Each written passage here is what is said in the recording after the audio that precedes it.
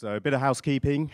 This is a 15-minute lightning session. For that reason, I will ask that we refrain from asking questions after the session, at least in this room, but Tom can take questions outside the room once we've all departed. So for this session, we are looking at MongoDB Relational Manager and bringing your relational workloads to MongoDB with confidence. So this is an introduction of a new product, takes away the pain from modernization projects. And delivering this for you is based out of Sydney, Australia, an individual who's previously responsible for MongoDB charts. He's now focused on tooling to help migrate data from relational databases to MongoDB. Some say the character of Crocodile Dundee was modeled on this man based upon his unique ability to wrestle crocodiles one-armed while using his other arm to box kangaroos. And perhaps he's in New York City for other reasons rather than MongoDB World. I can't say whether that's true or not, but I do know he's our lead product manager for Relational Migrator. I give you Tom Hollander.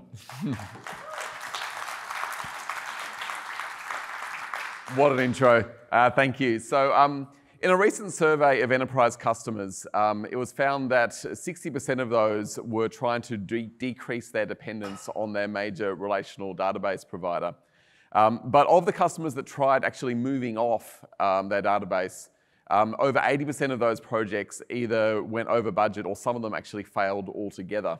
So if you're one of those people that would like to move off your creaky old relational databases onto something like MongoDB, how can you do that with confidence, and how can you make sure that you're not one of those 80% of people who don't get good results? So my name is indeed Tom Hollander. I may or may not wrestle crocodiles like all Australians apparently, but I am definitely lead product manager at MongoDB, and today I will be talking to you all about our new product, Relational Migrator. Very exciting to be here. So before we get into the details of the tool, let's talk about why you might even want to do this. Does anyone have any internal applications that look a little bit like this? Maybe using some like UI ideas that felt like a good idea in kind of 1998. Probably using some technology stacks that might raise a few eyebrows today. And almost certainly using a relational database under the covers to store all that information. So if you do have these old applications, almost certainly not architected and definitely not visually looking the way that you would choose to build those today. But at the end of the day, they still work, right? They're doing their job, they're ticking over, they're solving some kind of business problem. So if you have some of these applications, why don't you just leave them be? Well, the reality is these systems, even if they do kind of sort of work, are actually going to they have some hidden costs that you will be paying kind of every day. So firstly, they're very, very hard to change. So your business does evolve even if these old applications need to be kept alive. And particularly if you're using a relational database, making schema changes to support modified business requirements can be extremely painful. So anytime you have to change a schema, you probably need to be looking at some kind of in-place migration to make sure the data all complies with the new schema. You'll probably have to update stored procedures that get data in and out, as well as your object persistence tiers. And if your database is shared across multiple applications, which unfortunately is a very common pattern, you're really scared to do that because you're worried that if you make any changes, you're going to break things. So your agility has just kind of gone down the toilet. And also, because these schemas are so complex, like any single business concept is probably represented in this huge number of interlinked tables. So getting data in and getting data out is often more difficult. It's often even very hard to even store information that accurately reflects a dynamic business environment. And last but certainly not least, the cost of keeping these systems alive can be pretty high. And again, focusing on the database tier, the hardware is often very expensive. A lot of these databases require scaling up to support your performance requirements, which can be very expensive. The licensing for all these databases is very expensive, and sometimes someone will knock on the door with a clipboard when you least expect it, doing audits for your licenses, and you probably don't want that either. And as some of you might have seen from Mark Porter's presentation yesterday, for people that are successfully able to modernize their application, move to a modern application stack, which of course requires a modern database, the benefits have been pretty significant. So we've seen, in terms of agility and velocity, improvements of around 3 to 5 times. And looking at the cost, and the cost is not just the hardware and the software cost, but also just the cost of developing, maintaining these systems can be reduced significantly.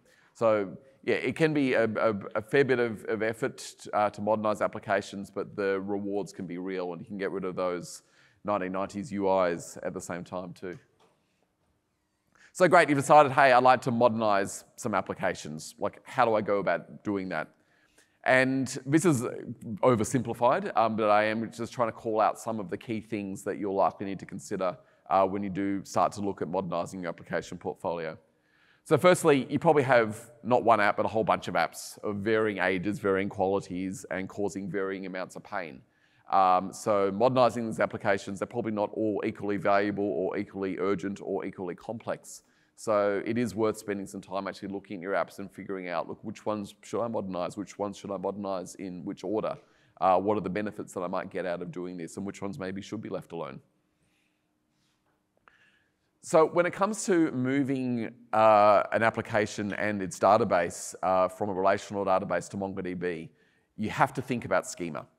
So relational databases have a highly normalized schema, usually resulting in a proliferation of very large numbers of tables, whereas a document database like MongoDB rewards some level of denormalization, usually some level of redundancy, and also allows you to model things in a much more rich way with nested arrays, nested documents, etc.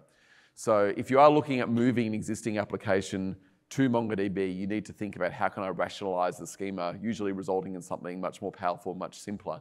But there is definitely a process in figuring out what that schema should be. And of course, if you change your schema, you have to change your code as well. And depending on what you're trying to achieve, you might want to do a minimalist change where you keep your application source code and change the smallest number of lines of code as possible to keep your application running. Or you might take the opportunity to actually do a more significant replatforming of the application to a modern tech stack. And certainly the persistence code with MongoDB is typically way simpler than it would be for an equivalent relational application. And this is the last step I've got in my little cycle here. So while the tool we're talking about, a Relational Migrator, is about migrating data, this is ultimately just one of many steps and one of many things that you need to consider when you're actually looking to modernize your workloads.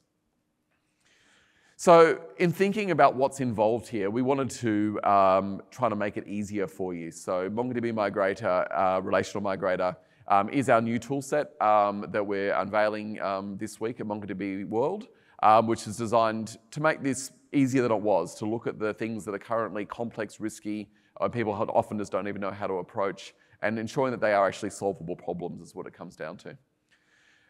So let's just talk a little bit about what the tool is and isn't before I get into a quick demo as well.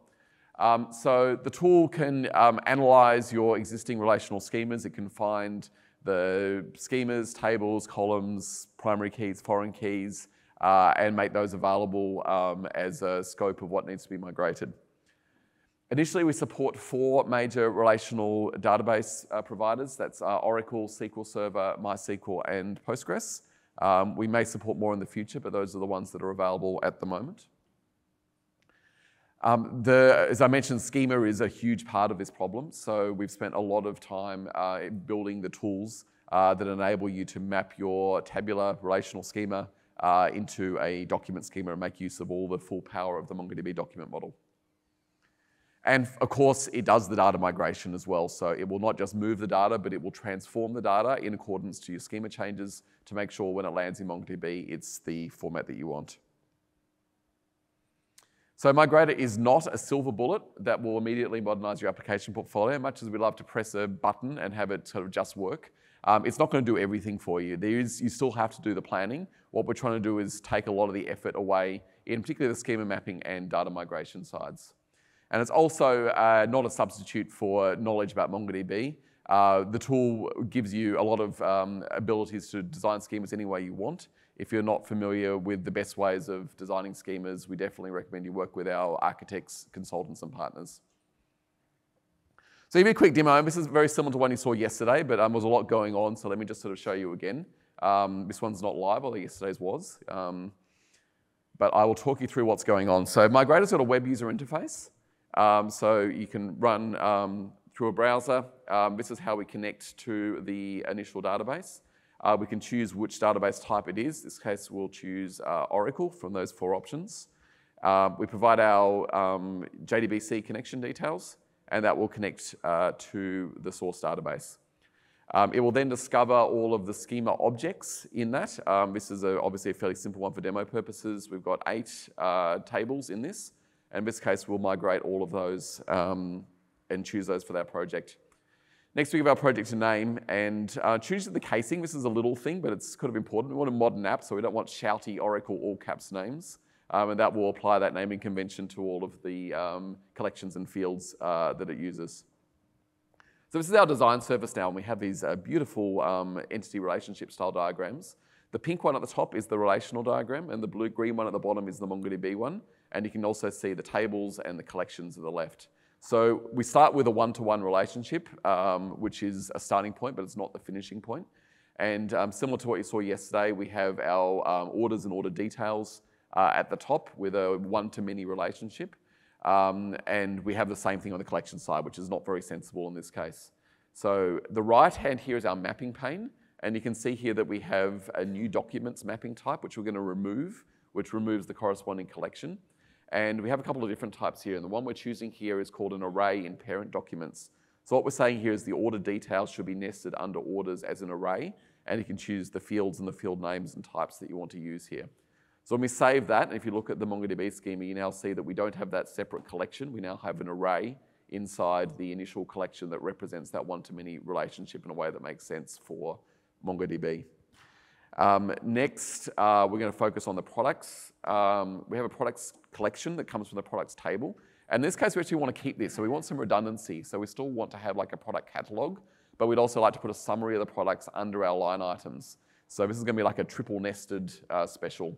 So we're going to choose the third mapping type here, which is called fields in child documents, which is where we actually get details from each product, nested under the order details as a JSON object. And in this case, we don't want all the fields, so we're going to choose just a subset of the fields for this particular purpose. So we save that, we can now see the preview of the MongoDB schema, which has got, again, 3 levels of nesting, an array with an object inside that array coming from 3 separate tables. So if this was a real schema, we'd almost certainly do some more work here and do some further denormalization. But in the interest of keeping the demo relatively succinct, we'll say that we're done. So the data migration is basically where we manage our migration jobs. So this is a new project, so it's got no jobs yet. We can connect actually to the same or even a different database in case you're doing, say, a staging or production. And now we're also going to connect to our Atlas database, and you can choose whichever one you want, or it could even be an on-prem MongoDB if you prefer as well. In terms of the migration options, there's a few things we can do. The continuous option will be a way of actually allowing you to do change data capture to monitor the source database for changes and continually stream and transform the data. In this case, we're going to do the one time, which is more of a big bang lift and shift kind of approach to migration. We can choose whether you want to do all the data or just some, which is good for like testing your schema to see whether it works. And we can also drop the data from the target if we want to sort of particularly do an iterative migrate the data multiple times. So when the job starts itself, what we're doing is basically transforming that data as it goes. So it reads the rows from every table. It transforms each of those in accordance to the mapping rules that we had. And we get that data migrated over in the structure which you want. And this is 3,000 rows in this one, so it's done in, I think, about 10 seconds when this is done. And then to get our money shot of what happened, this is the products collection. This is very rectangular because we didn't make any changes here. You can see it's using proper MongoDB data types, so it's using sort of decimals and integers and strings in accordance with where the data came from. And this is the orders where we did most of the work, and you can see we got some dates, so it converted all those into the proper MongoDB data types. We also have the arrays of order details, and then the products within that. So it basically does what it says on the tin. So just quickly, because I know, very low on time here, that's what the tool is able to do today. Things we are looking at doing in the future. So continuous replication, I mentioned that as a key capability, is not available today, but we are actively working on it. So this will be if you want the old and the new systems to coexist for an extended period of time. You can keep those in sync using continuous replication. The tool currently runs on a single machine. Basically means you can run a migration job until your laptop falls asleep. So okay for smaller jobs, but for a production scale migration, we're going to be able to run on a server in your data center, also making use of Apache Kafka for reliability and throughput. We haven't talked too much about, I mentioned the application code generation is something, well, rewriting application code is a thing that you need to do. So we are looking at what we can do in the tool to maybe accelerate modernizing your code based on our knowledge of the schema. Maybe if you say I'm using a C# or a Node backend, can we generate some of that persistence logic? We do want to provide some schema recommendations, making it easier for people to design appropriate schemas based on what we know about the original relational schema. And we will provide an Atlas integrated version. Today, it is a tool that you install on a server in your environment. That feels maybe a bit old-fashioned, but we realize that probably a lot of your databases are behind a firewall. So we do want to make sure that we can reach your data where it is. So we're currently focusing on an on-prem deployment. But not everyone has that restriction. You might be wanting to migrate from, say, RDS. So we will allow that as well. So next steps, if you are interested in this tool, while we are unveiling it today, it is not publicly downloadable today. The reason for that is that really we want to work with you to make sure that the state of Migrator today is able to meet your requirements. If you have so there's a web form on this that you can fill in and give your details. We're not trying to steal your data. What we want to do is be in contact and discuss actually what your project's about. If it's something that Migrator supports like next week, then theoretically, if everyone's available, we can do a migration next week with help from our field engineering team. If, however, you have a more complex requirement that might require, say, continuous migration, we might say, look, we can't do it now, but let's plan to do this work in a few months' time. So the tool is still in its very early days. It does work. It is awesome. But we do want to make sure that we don't kind of oversell its capabilities relative to what you need.